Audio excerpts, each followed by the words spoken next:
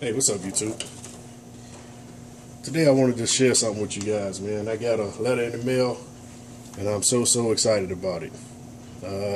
Took me 10 months before I finally got this letter. And that letter is my approved Form 1 to build my own SBR. Took a long time for this piece of paper to get here, but it finally got here, and I can finally do this. And that's add a buttstock to this pistol build that I made.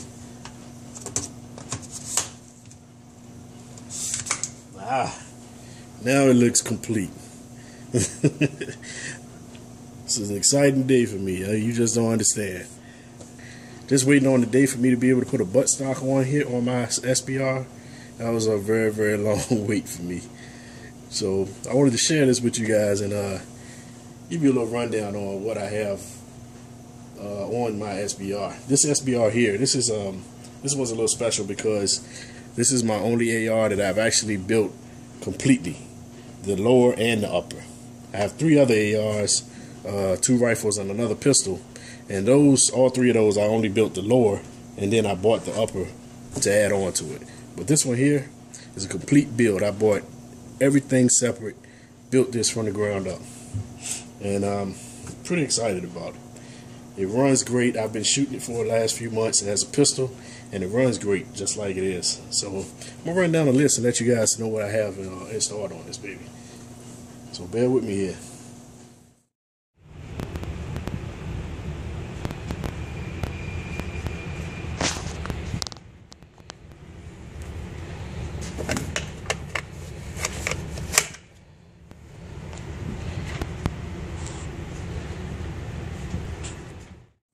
Alright, first of all, I'm going to start with the lower, the strip lower. The strip lower was Panther Arms, DPMS.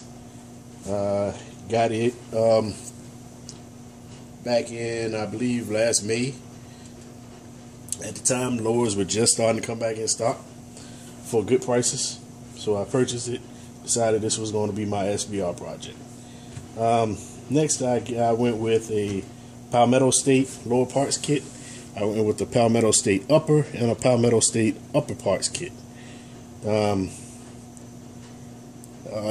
think they had a nice little sale on them. I believe the upper was a blemished upper, and I never found any blim on it. I didn't find a problem with it. It fits perfectly to the lower, and it's great. I mean, it was like 33 bucks or something like that, and I bought about 3 of them. So for different little builds that I made. So let's see what else. I have a ergo grip. I have a Magpul bad lever, Magpul ASAP sling attachment. I have a Magpul buttstock with the extended recoil pad. I have the CMC trigger. It's from a company in Texas.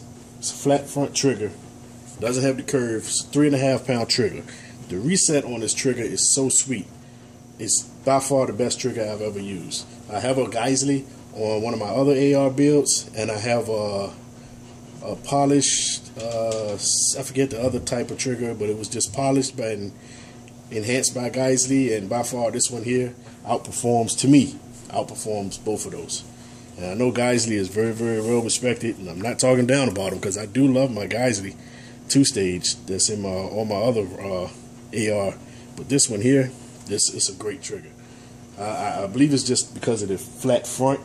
It doesn't have that curve, so the reset on it is just that much more crisp to me. I mean, it's a great trigger. I went with the CNS pins, trigger pins, which I have on all my builds. If you don't have those on your builds, you really need to check them out. It cuts down a lot of wear on your that your rotating pins can put on your lower receiver. A Magpul angled trigger guard. Let's see what else. I went with a 20 round PMag. 30 round PMag. For the gun grabbers out there who get upset about the 30 rounds, I got what I call Magpul's fuck you. I got the 40 rounder. So that's a great little magazine right there. And if that's not enough,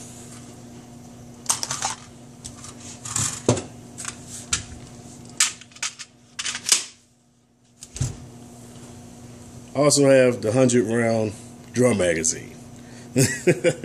So that's a lot of ammo for you.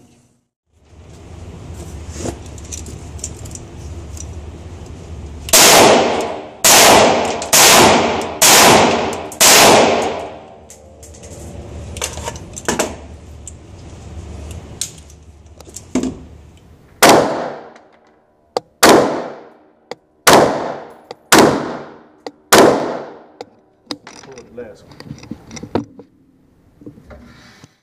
Back to the 20 rounder. Okay, let's see, what else do I have here? I have a primary arms red dot. This is MD10.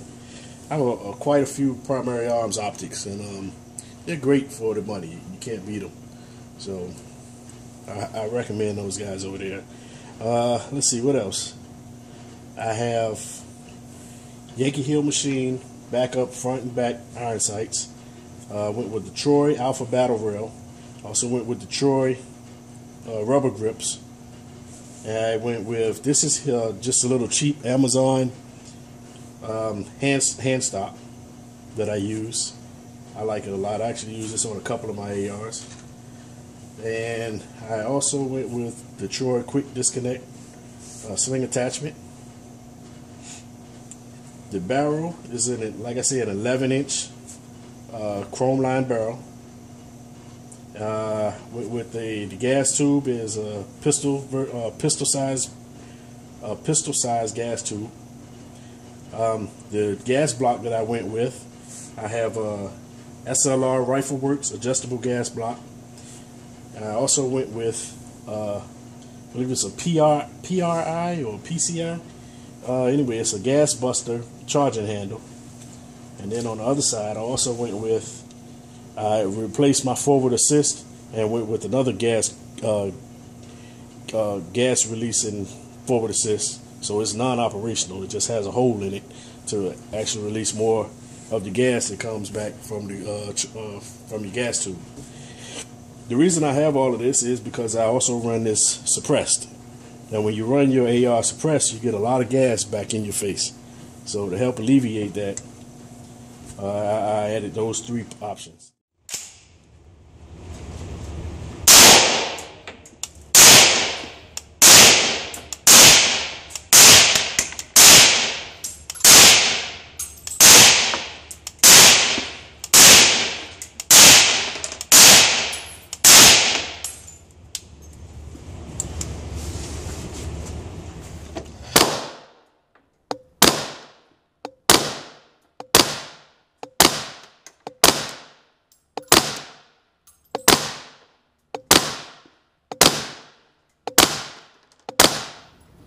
Mass and headshots, and about 4 stragglers at 25 yards. The adjustable gas block does a lot to help reduce the gas, but it helps even more with that forward assist and that charger handle. It helps a lot.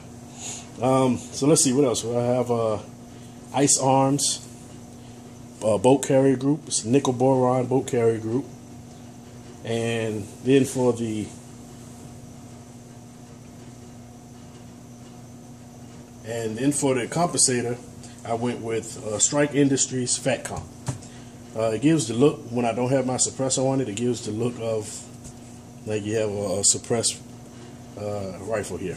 And there you have it, guys. It's a great shooter here. It's a little flashlight here. This is a Fab Defense flashlight holder, and this is just a little $3 flashlight that I get off of Amazon. It's a good flashlight though. It works real good. I have about 20 of these all around the house. I keep one in my pocket, keep them on a couple of my firearms. It's a great flashlight. It comes right off, so I really don't need it. Then that's it. That's it for this, for my SBR, man. Wanted to show that one to you guys, let you see it. Overall length on this whole rifle right now is 28.5 inches. And that's a pretty good size right there for close quarters. For close quarter combat, that's a real good size. I like it a lot, and it's just long enough. I had to get at least an 11-inch barrel because I'm putting a suppressor on it, and the suppressor company won't warranty it for a barrel under 11 inches. So I put it right at 11 inches just to be safe there. And when you apply for a SBR, you have to give them the overall length for the barrel that you're going to mainly use on here. So I did that, and then I also built 2 more uppers. So I'm going to go ahead and put another upper on here and show you another way that I run this SBR.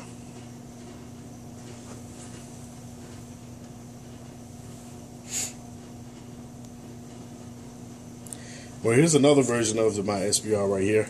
Same barrel, same length, and I just add my suppressor onto it. This is a 100 Town Arms 5.56, Kestrel 5.56 is what they call it, suppressor. And it's pretty quiet to me. I mean, you know, as quiet as 223 or 5.56 can be. I like it. I like it a lot. And I have, again, like I say, I have the gas block adjusted so that it can run. And this rig will run anything I put in it. I run Herders, Wolf, Tull Ammo, any of the Russian stuff, it'll run it, no problem.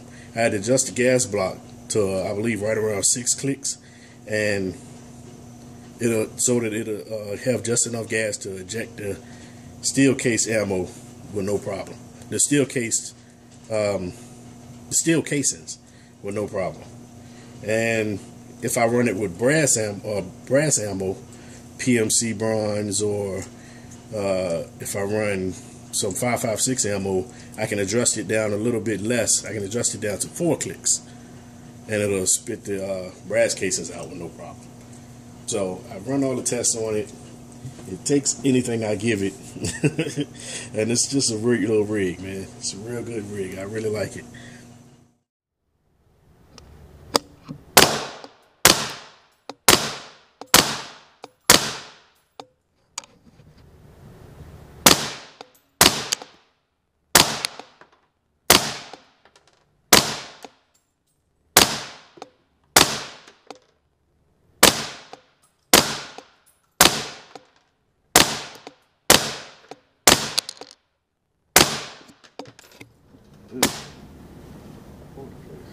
Tell you what, I feel the weight with that suppressor on there. I can't keep that there steady. Let me show you guys a couple other setups I have for it.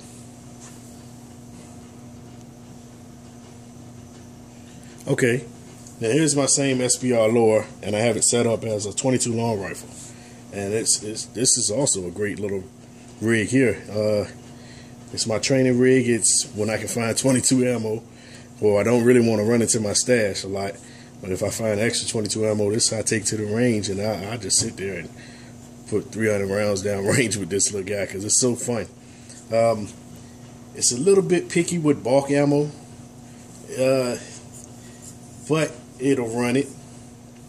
But bulk ammo, and it's not the gun, it's the ammo. The ammo is just crappy as hell, and it gets a lot of fade too.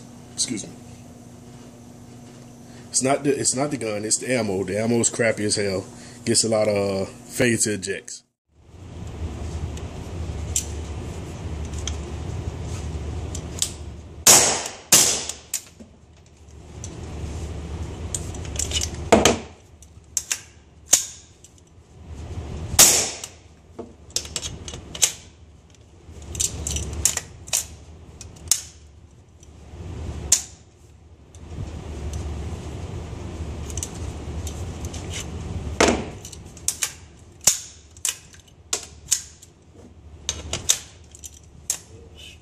It's 22 ammo.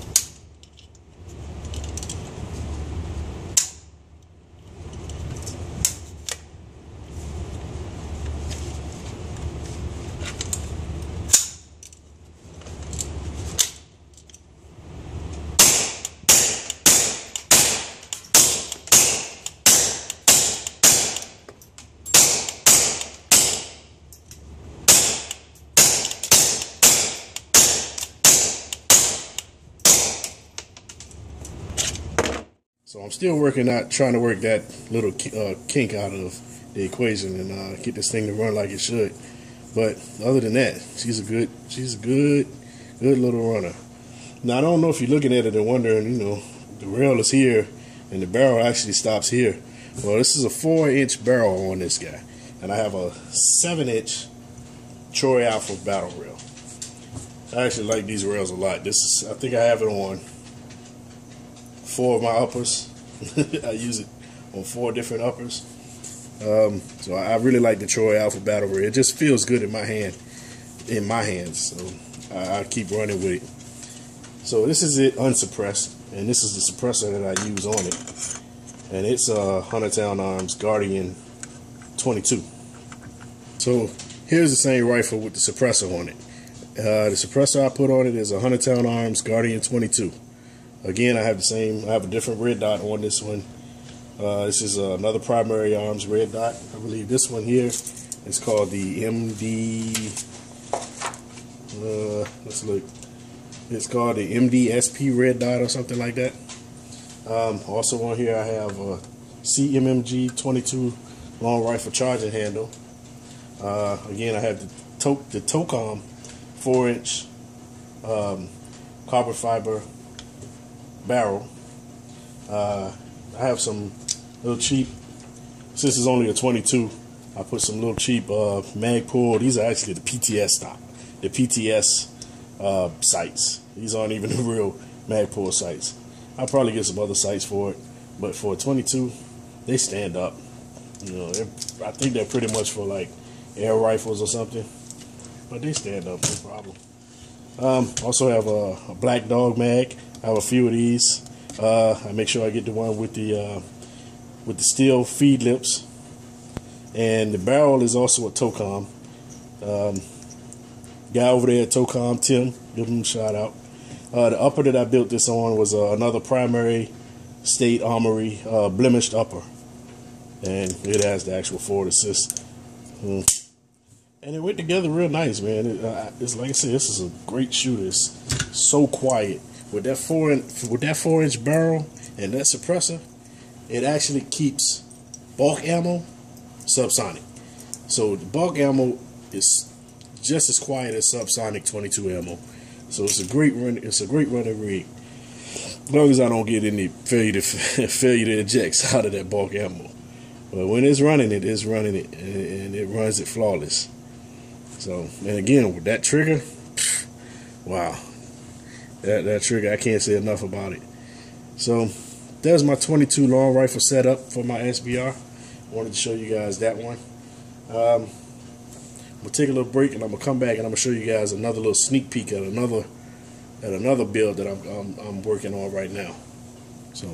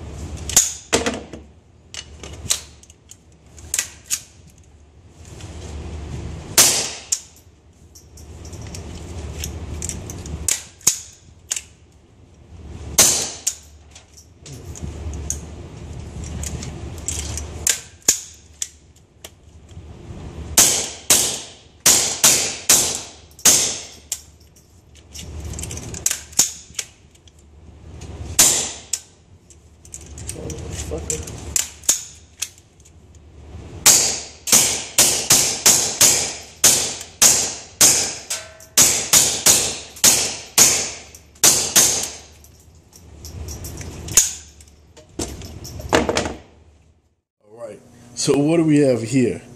Well, this isn't another AR-15. This one here is actually my 300 blackout upper that I'm working on now. It's not complete yet. I haven't tested it out. I haven't shot it yet. It's almost done. Actually, the only thing I really need is an adjustable gas block. That's the only thing holding me up. I haven't really worried about getting it complete yet because, well, I can't find ammo. So until I can find some ammo to shoot, it's not really a priority right now. I mean, I've went this far, and the only reason I went this far was because the parts that I found for it, I found at great prices, and I just couldn't pass them up. And I got this far on it. If you guys don't know 300 Blackout, it's a very, very nice round. I just can't wait to get it built. But until I can find some ammo at decent prices, this is pretty much how it's going to stand. But I'll let you know what I have on it right now. I have, again, Yankee Hill backup irons. This was another, like I said, I bought 3 Palmetto State uppers because I knew I was going to do these 3 builds. So this is another Palmetto State blemished upper and the parts kit. This one, I have a Bravo Company charging handle. Bravo Company charging handle. The barrel is an 8-inch Ice Arms barrel, and they have a lifetime warranty on their barrels also. So if you haven't heard of them, you guys check them out. They're pretty decent with their prices. I also have a Ice Arms Sunburst compensator for the 300 Blackout barrel because it's not the same size barrel as a AR-15 barrel. So you have to get the different size compensator. This is like a knockoff of the Noveski Pig, except it doesn't have the cone design in the inside. So I'll try it out, see how it works. It's like $40. If I don't like it, I'll sell it to somebody else at a discount. Hopefully they'll like it. The rail is a head down key mod rail. These are, key mod as far as rails go. They're pretty much the newer type rails now that's coming out. Everybody's pretty hot over them. Head down is a Georgia company. If you haven't checked out their website, check them out. They make some real unique ARs. I mean, it's an AR where you can actually, like a takedown AR. You can actually disconnect the barrel and everything. It has a quick detach for the barrel. It has a custom case, all of that stuff. And so check those guys out if you haven't. So I actually just got their rail. So let's see what else here.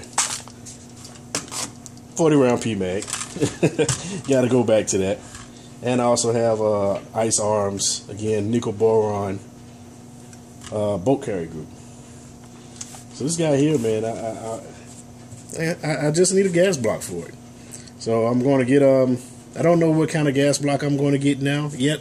I don't know if I want to go with a Seekins. I've been looking at those, or if I want to go ahead and get an SLR Rifleworks gas block like I have on my other AR. I may just keep it with the SLR just because I'm used to the other one and it works well. But I was hearing some good things about Seekins also, so I kind of wanted to check them out. But I don't know, until the ammo prices come back to reasonable or actually in stock, I'm not even going to worry about it. So right now, that's where this one sits. This is where this one lies. It's still incomplete, sitting in the back of the safe. And hopefully one day I'll get it out. I'll get it finished and I'll get it out to the range so I can test it out. So there you have it, guys. That's my SBR in the three different calibers that I plan on carrying it. Again, this is the 5.56 version here. It's a good running rig, man. I can't talk about it enough. Once you go to an SBR, the 16-inch ARs, you probably won't even want to run them anymore. I tell you, this 11.5-incher, man, it gets a lot of attention when I take it to the range. It's just a firecracker. She spits everything out. The velocity change isn't too different from what I understand. It's just a great little guy, man. I really wouldn't go any shorter than 11 or a 10-inch barrel. When you go too short of a barrel, you actually lose a lot of velocity. And then I know a lot of people like those 7-inch barrels. I actually have a 7-inch barrel on my AR pistol, and you like them because at night they put a big ball of flame out and everything like that. But I like the 10-inch or I like my 11-inch barrel. Not only because of the warranty on the suppressor, but I think it's just that right size for me. So it's a great little gun. I enjoy it a lot, and I'm just happy to finally get a buttstock on it. I'm going to take it out to the range tomorrow and just strut in there happy to have a buttstock on the back of this baby. And just wait for somebody to say, hey, is that thing legal? Anyways, man, YouTube, you guys be safe, man. Y'all be easy. And I'm going to holler back at you later. Peace.